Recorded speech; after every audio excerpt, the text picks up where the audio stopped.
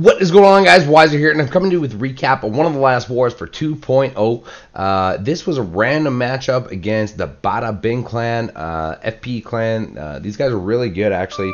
Unfortunately for them, we definitely had a bit of an advantage for this war, but big victory, right? 10-star victory, 84 to 74 was the final. The 11s were even, so that's oh my goodness, it's blowing up on me. The 11s were even. We each had 4, but we had 3 extra Town Hall 10s and an extra 9.5. So that definitely makes an impact. I don't know about a 10-star impact, but you know, absolutely was to our advantage, and we just took it and ran with it, and absolutely had a fantastic job all around. They did pretty well. They missed a couple of our 11s there, really. Got a few 3-stars in there on the 10s, 2 or 3, I think. And then, unfortunately, like that's got to hurt. Two stars on a Town Hall 9, 81%. So, unfortunately, fell short for Bada clan. The advantage for us was just too much for them. But really, a lot of good replays here. I want to jump right in onto this. And I think we're starting at number 28. Let's check out life here. Good old-fashioned sort of weird alleyway base now. That unfortunately sections your base off very definitively. Now, life really just kind of takes advantage of that.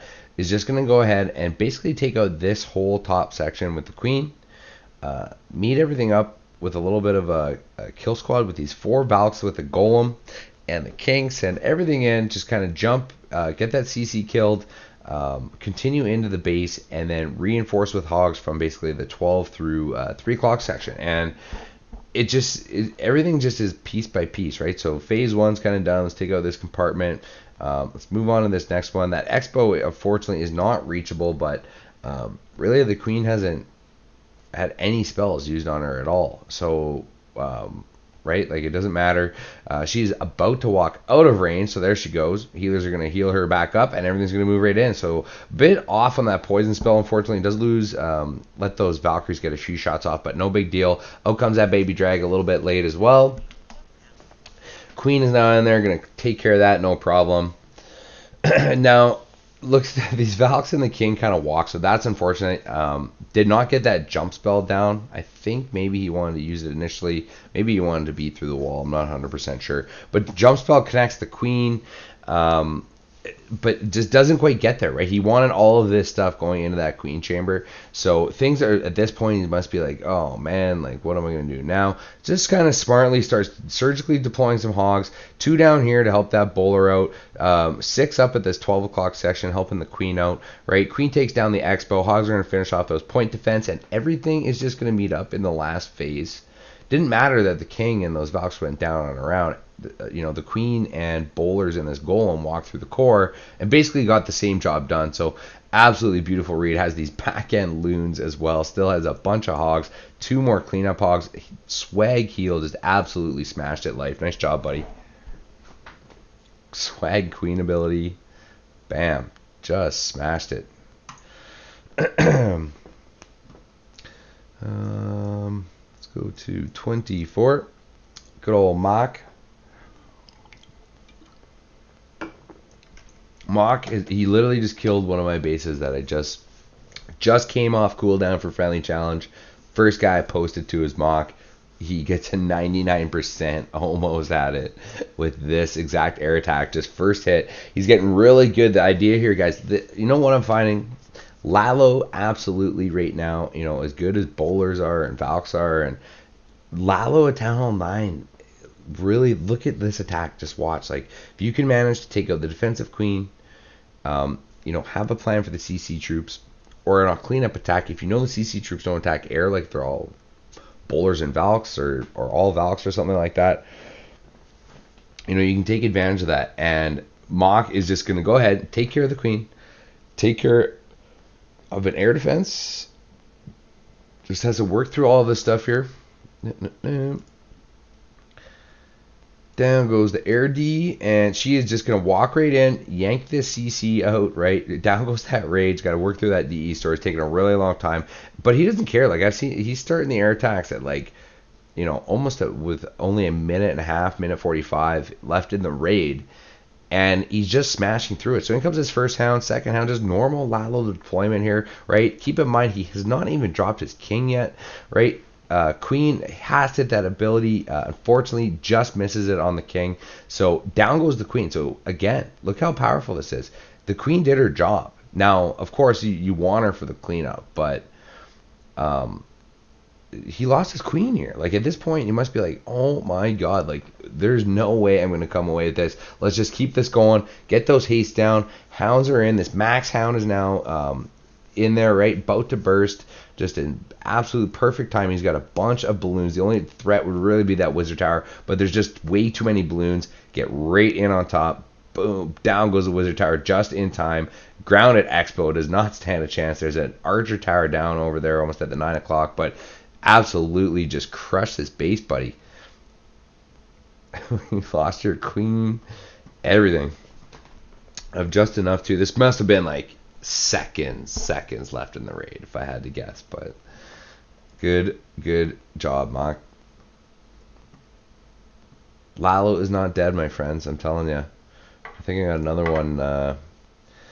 one in here that by Leo. Actually, Leo's just been Laloing everything right now, and it's so predominant, and a lot of people are so focused on defending Valks really and bowlers that they let a few things slip with air defenses, and sort of good air defense setup, I should say. Now, again, like I don't think that when I build my bases, have any problems with air, but Mock just showed me that is 100% not correct.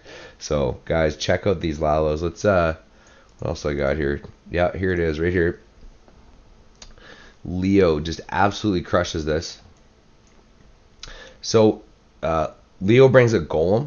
That's the difference here, right? Mock is using a queen with some healers to essentially do the same thing. He's going to send in the kill squad. He's going to take out the defensive queen, the CC troops, and that one air defense, and just a good old-fashioned Lalo. And Leo opts for 4 lava hounds here, which is okay, right? It's always better to be safe than sorry, but you're going to see kind of at the end of this raid, I believe, he probably could have got away with just 3 lava hounds, 1 max 1 and 2 more, but whatever. This kill squad getting work done. Down goes that air defense. CC troops are taken care of. Queen's in there, just going to take care of a few more things before he ends up losing her. But in comes the air attack, right? Lava hound is in from basically the 8 o'clock section here. Balloon sprinkling in all behind. Haste spell is down, pushing everything right on top of that wizard tower, right on top of the air defense there. So there's only 2 more air D, and he still has 2 more lava hounds left. So in goes one of them, 2 balloons behind. In goes that last max hound, just following up with balloons all around the base. Rage is down, haste is down, just getting great value out of the balloons. Pup's starting to do cleanup now at the 6 o'clock now that that's kind of always key to these Lalos, that you end up getting a hound to burst at a spot where you're the sort of the opposite end of where your loons are going to end up, because you want them doing this cleanup early on, right? And then you can drop a whiz like he did.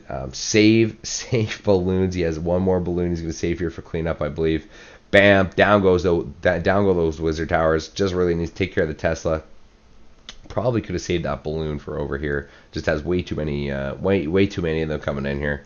Clean up time. Pups all over the base. Kill that king. Leo is on a tear with these air attacks. Beautiful. I think Leo had a 6-pack this war. Nice job, buddy. Tree in the bag.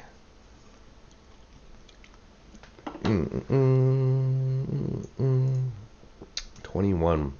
Wiza. I don't show too many of my own attacks, but this base combo, I'm going to pause real fast. See, all these compartments on the outside, I'm assuming this is sort of like an HGHB theoretical defense, because right, if you're going to drop giants on anywhere, they have to beat through 2 sets of walls. It's going to take them that much longer. So I think that was very innovative, but I just kind of tried to expose the fact that is a lot of extra walls. And if you look on the inside of this base, all those compartments are very large.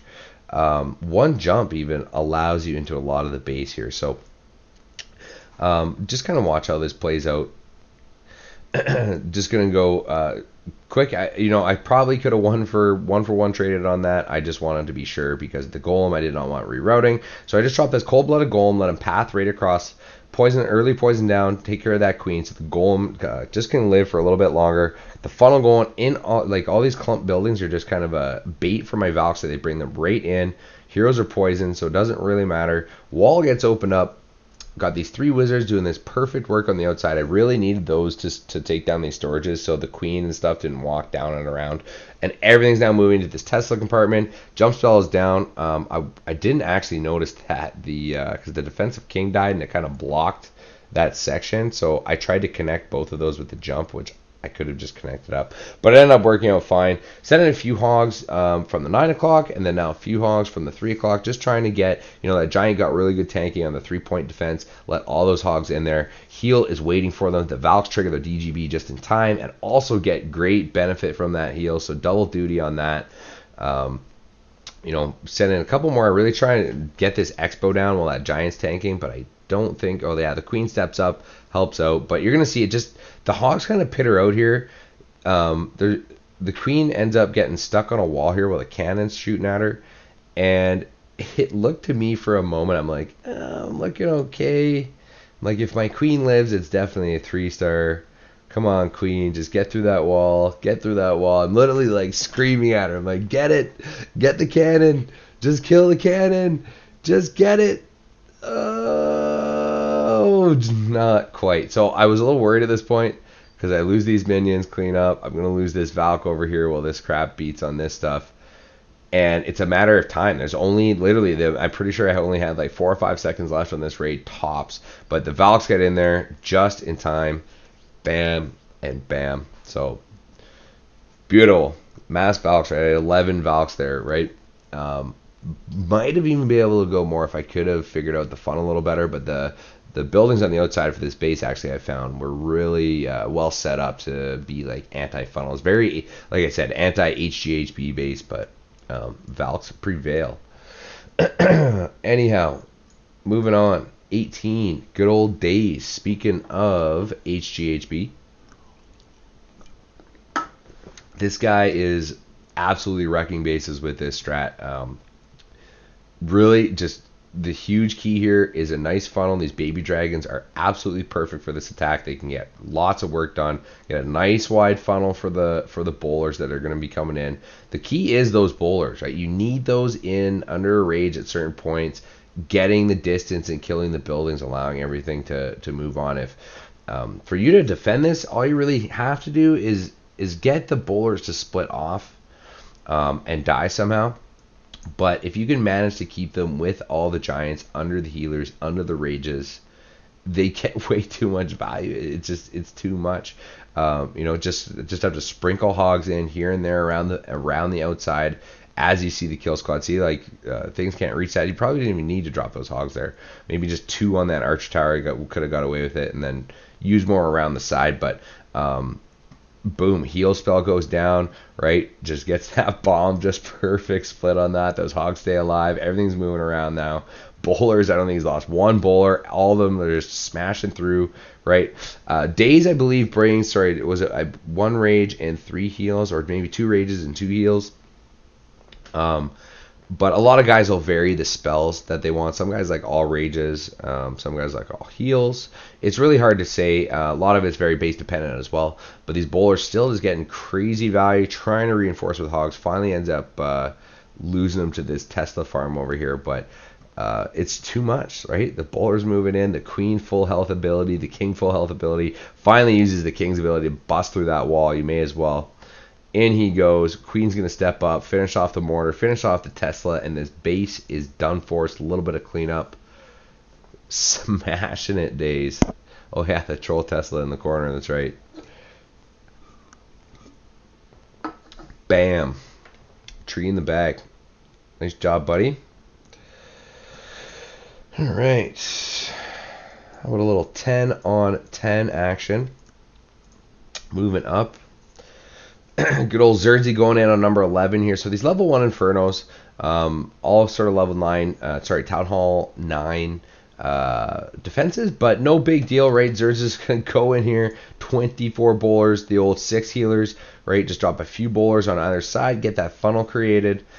You're going to drop three healers down a piece on both of those groups.